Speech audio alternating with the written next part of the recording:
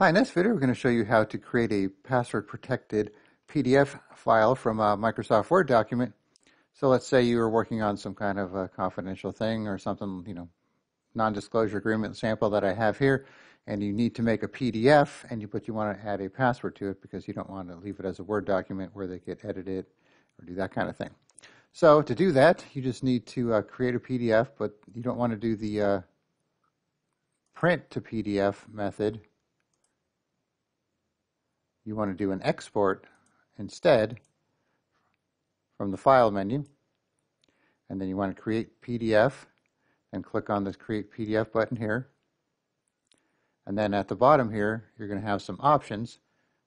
First, you could check your standard for printing and publishing. If you want to make it like a reduce the file size for emailing, you could choose that. But you want to pick options here, and then at the bottom, encrypt the document with a password, and put the password. At least 6 characters.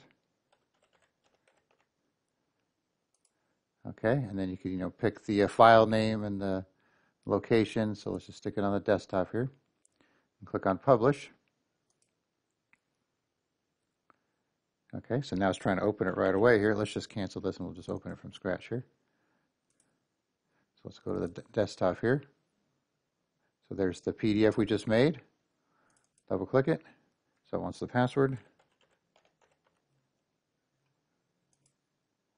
And now we have our PDF document with the password on it.